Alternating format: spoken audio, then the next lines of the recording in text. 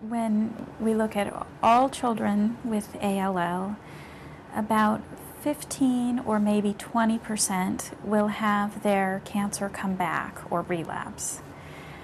We still have good treatment in that setting, and so many of those children can be cured as well, but it requires additional intensive treatment to do that.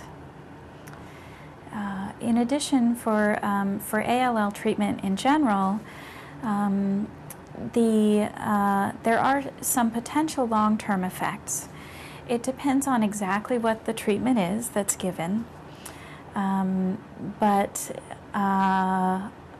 example, children may receive a chemotherapeutic agent that can affect the heart. And so children who do receive higher doses of that medication will have their heart function followed for a lifetime to make sure that it stays healthy. We have worked to keep doses in a reasonable range where there's a low risk of that. And one of the newer developments in this treatment is that we've also been able to add a medication that helps to protect the heart and still gives children the same good outcomes from leukemia treatment. So people are working to make that possible side effect better, and it's pretty uncommon so far.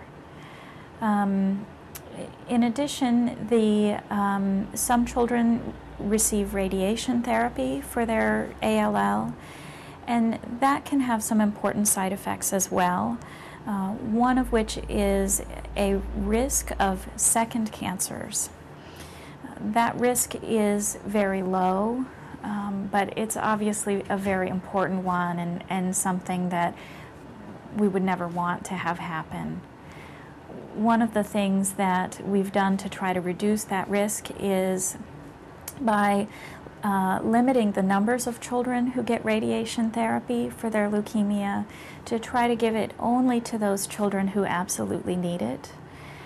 And we've also worked over time to reduce the dose of radiation so that the risk is a little bit lower for that as well. The other important potential side effect of the radiation treatment, and perhaps of the chemotherapy that's given into the spinal fluid as well, is that there's some risk of learning problems from that. In general, that risk is very low, but for a very young child who gets radiation, that risk may be more significant. And so that's part of what we think about as we think about whether a child needs radiation.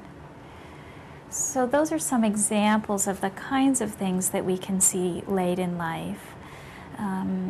In general, though, most of our patients with ALL are actually very healthy, and they're quite healthy even during treatment much of the time, and certainly the vast majority of them go on to live very healthy, very normal lives. And so that's a wonderful thing that we get to do is see these kids grow up into healthy adults.